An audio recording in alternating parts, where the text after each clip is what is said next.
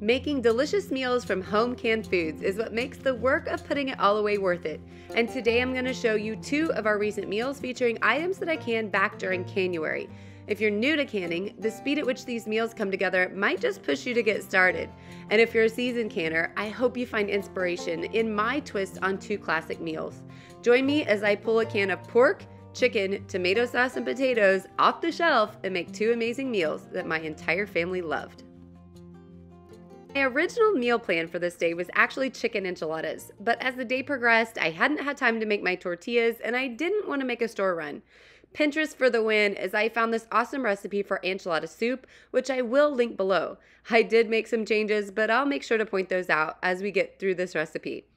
To get started, I'm first going to make my own homemade enchilada sauce using tomato sauce that I canned back in January from tomatoes that I have frozen in the freezer from the fall.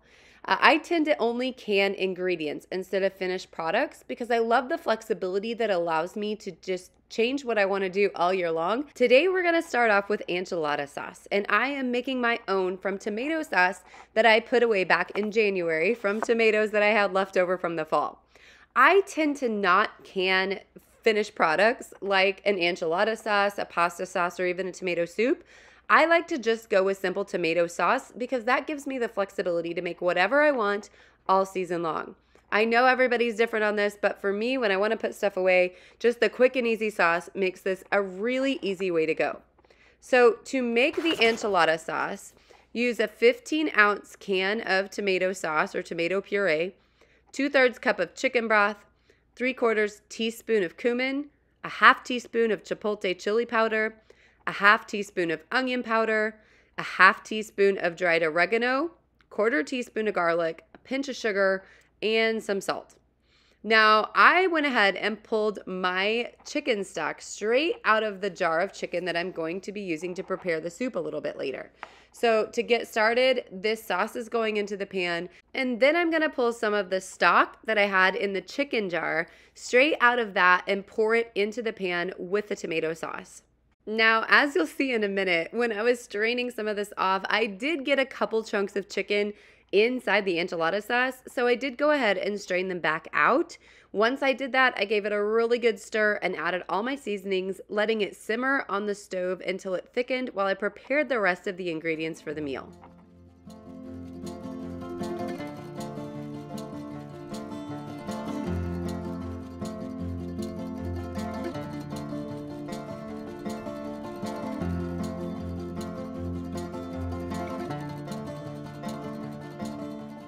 Next up is time to chop up all of the ingredients needed for the soup. Now, if you've spent any time on my channel, you know that I am rarely alone in the kitchen. We have 5 beautiful kids, and I have a lot of help when I have a project going on.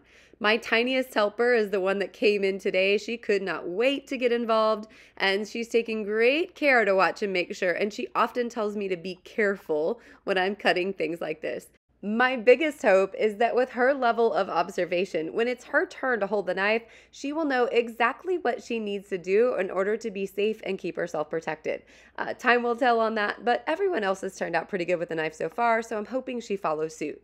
Now, as for the recipe, it actually calls for 1 whole onion chopped. But the onion that I had was really huge, so I just kind of take that as a general guide and cut up about as much as I would have in a normal onion that I pick up from the store. Now, definitely feel free to make any recipe just fit best for your family. If you have a smaller onion or if you have extra, don't hesitate just to customize to your liking, and that way you're going to get a product that is going to be best for your family in the end. The next step in the preparation process is to get some corn ready to go. Now, the easiest way to do this is just to have frozen corn already cut off the cob in your freezer, but I actually have corn left over from a year ago last summer, and I need to get it used up. When we got this corn initially back in the summer of 2022, we preserved it in 3 different ways because we had a ton of corn. So we went ahead and canned some, which was really great and super easy and would have been a great add to this recipe. The second method was just to freeze it in the stalks completely unshucked in feed bags like you get from a feed store. That turned out awesome, and we still love eating it as regular corn on the cob today. And then the third method was what you're seeing here. I cut off the ends, cleaned off some of the husk, and went ahead and put it in vacuum seal bags in order to hopefully have easy corn on the cob down the road. This was not the best. It's just not near as crispy as the stuff that we froze in the feed sacks, so we will not be doing this going forward, but I still have these last 4 ears left, and I wanted to go ahead and get them used up. So with using the running water over the frozen corn, I was easily able to pull the silks off, and you can see those there. And then I just went ahead and cut the corn off of the individual cobs so that we were able to utilize it and get these cobs out of the way and out of the freezer once and for all.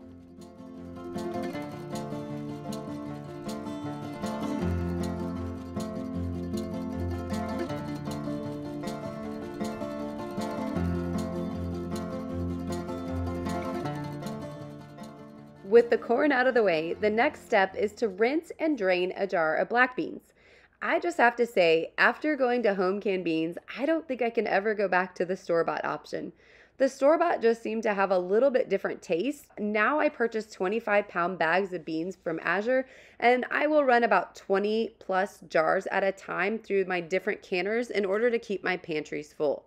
This includes all different forms, so I will do kidney beans, black beans, as well as pinto beans all at the same time, and it's a really big help to boosting those pantry shelves. The last item needing prepped for this soup is this garlic.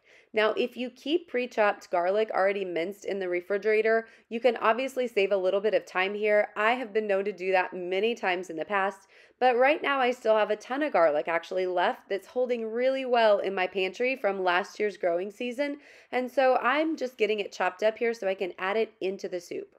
Once the chopping was complete, we moved on to finishing up the seasoning blend for the soup itself. Now, sometimes I've been known to just throw these into the pot one at a time and keep the extra dish clean, but I actually find it a lot easier to get one bowl put together and dump them all in, as long as my tiny assistant here is in the mix. Now, she does love to help, and I'm trying to show her here how to hold the spoon and get it in there. We always spill a little bit, but she just really loves it, and I love having her around. After squeezing in a few quick lessons on how to make sure she gets her spoon leveled off and how to get the right end in the jar that we're using, we got this wrapped up and we moved on to the next portion of the recipe. Now, again, if you are interested in the full recipe, you can click the description and it'll have all the details on the spices, the seasonings, and the amounts needed for each down below. When I was editing, I actually came across this footage. I didn't know she was doing this at the time. I was actually washing my hands on the other side of the sink and come back to find her really enjoying those spices. This came with a quick conversation about how spicy that chipotle could be, and I quickly moved her off, followed by washing her own hands. But again, it's all fun in the kitchen. Now at this point, I just wanted to check on that sauce that was simmering down over on the stove. It looked really good, so we went ahead and turned it off. In the meantime, I had some butter warming in the Dutch oven that you're seeing there. I'm getting these onions put in so they can go ahead and start to sweat down and soften a little bit. And I actually like them to caramelize just a bit before I move on, but again, that's personal preference. In addition to these onions, I pulled out some poblano peppers that I had put away and pre-chopped from last year's garden season and put just a couple in.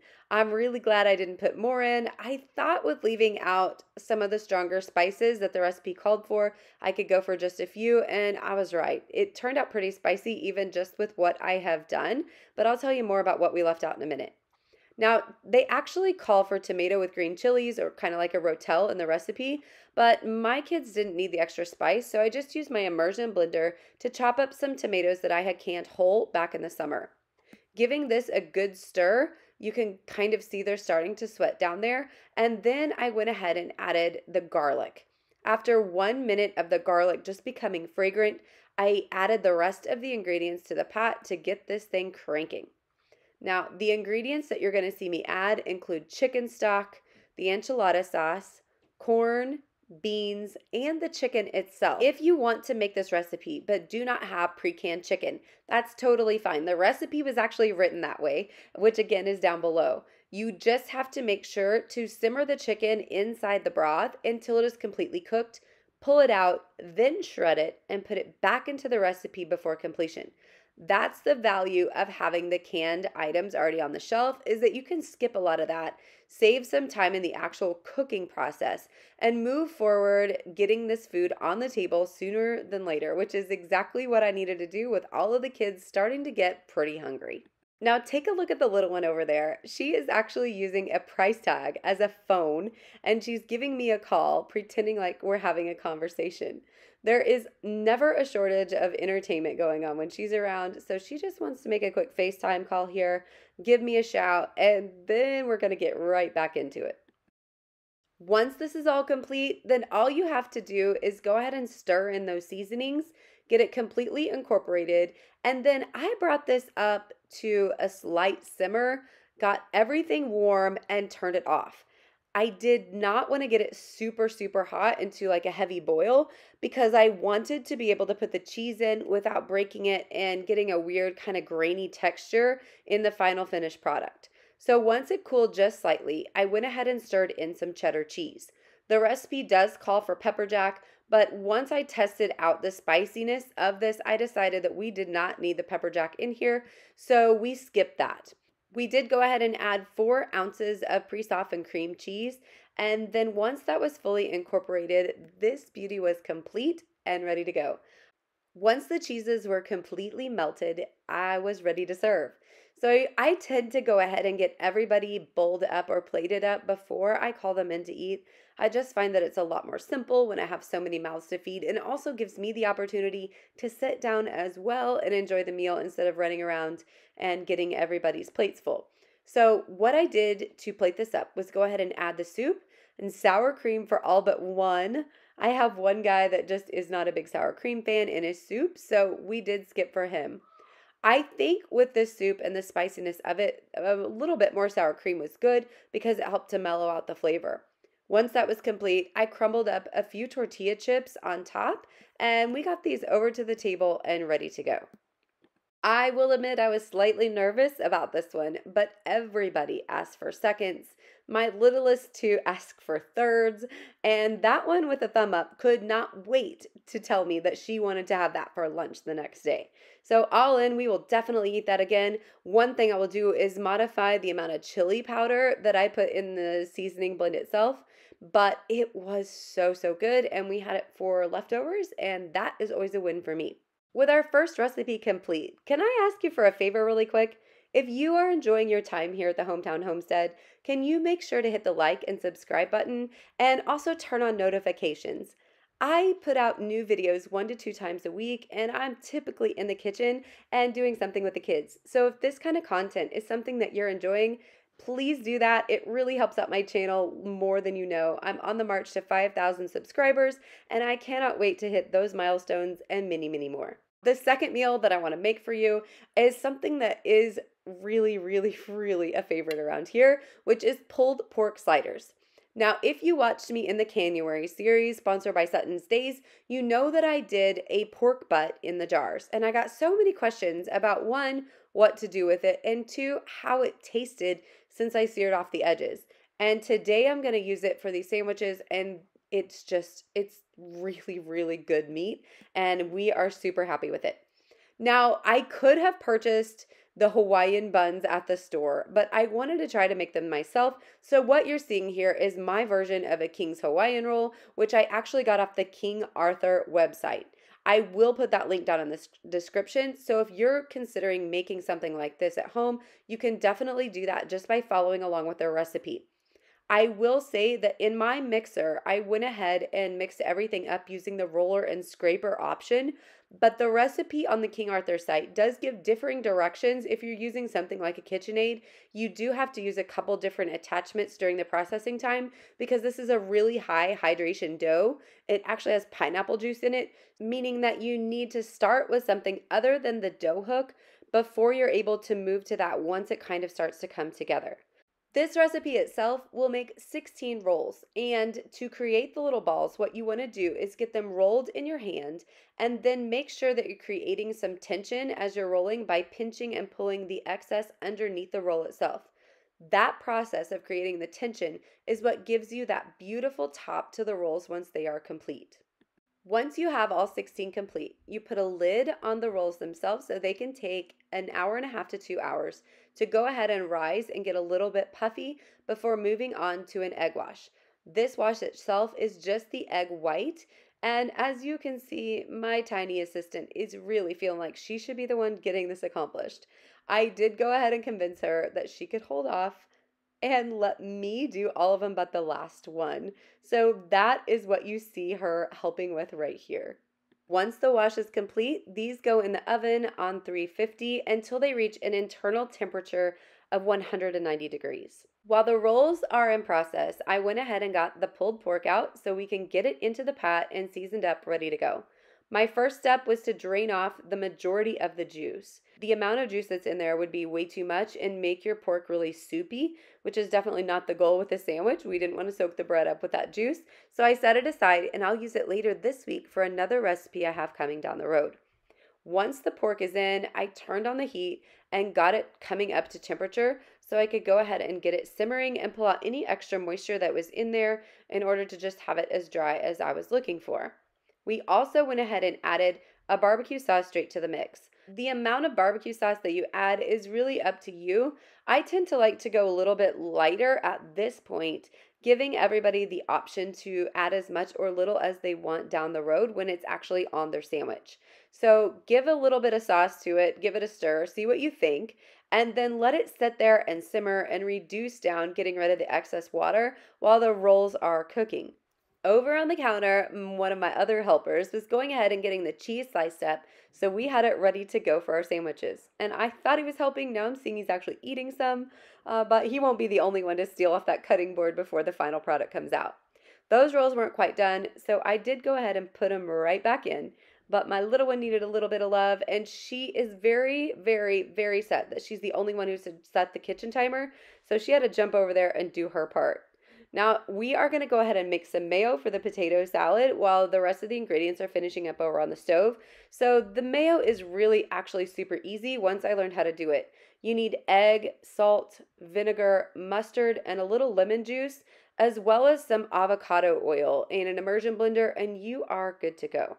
I will link this recipe down in the description as well. Once I found it, it really was helpful. This one calls for a 3/4 cup of oil instead of 1 cup, which some of the ones I had tried previously had called for, and I never had good luck with them being thick enough. So I really do like the smaller amounts listed in this specific recipe from Melissa K. Norris, which I'll make sure to put down below.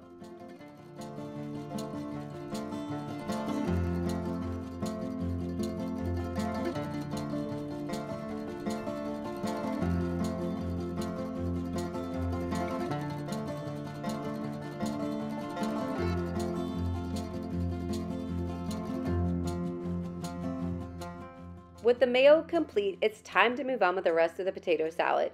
So I went ahead and grabbed 2 quarts of potatoes at first, and then as I was draining them off, I realized I could probably start with 1. So we used 1 quart of potatoes, drained first, and then I went ahead and chopped them until they were the size that we would like for a potato salad. I will say, once I got this on my plate, I wish I had chopped it up a little bit more, but it really just depends on your personal preference. I find that the smaller the piece, the more coating you get on the outside of the actual sauce, which is exactly what a couple of my kids wanted, but the others asked for thirds, so it really just depends on your personal liking. Using home canned potatoes for potato salad is actually one of my favorite ways to use them. I find that they come out of those jars so tender. As you can see here, even my butter knife is just cutting right through them. Now, I did not follow a recipe for this potato salad. I just kind of threw together some ingredients that we liked. There are many, many, many variations of a potato salad online, but some of them have ingredients that might or might not be right for your family. So I used the mayo that you saw us make, some mustard, some vinegar, just a tiny bit, a good amount of salt, and then some chives, and gave this a good stir before turning my attention back to the rolls. As you can see, they turned out really, really pretty. I did have to put them back in a couple times because the temperature just wasn't reaching 190 internal with the amount of time that the recipe called for. So I really would recommend that you use a digital thermometer to check when you're making breads. I find that they turn out a little bit doughy if they're undercooked, and since we're using these as a sandwich bread, I didn't want them to have any dough to them at all. I wanted it to actually be really nice bread that we could use for our sandwiches. With the rolls out of the pan, we took them over to the counter and went ahead to assemble. The first step, of course, is to go ahead and get those rolls cut open. And then I like to put the cheese down first. With the cheese down, I then add the pulled pork and topped it off with some homemade sauerkraut that I had made a few weeks ago, and it turned out just so good. These sandwiches were a huge hit, and we went ahead and served them aside some of that beautiful potato salad. I have personally found that having proteins on the shelf ready to go when you are in a pinch and need to put something together really fast is a huge time saver and the ultimate fast food. If a meal like this would make you as happy as it made my crew, make sure to check out the links I'm going to add at the end on how to get that pork or the chicken in the jars. But for now, I want to thank you for stopping by the Hometown Homestead. Make sure to subscribe on your way out, and I hope to see you back really soon. Bye, friends.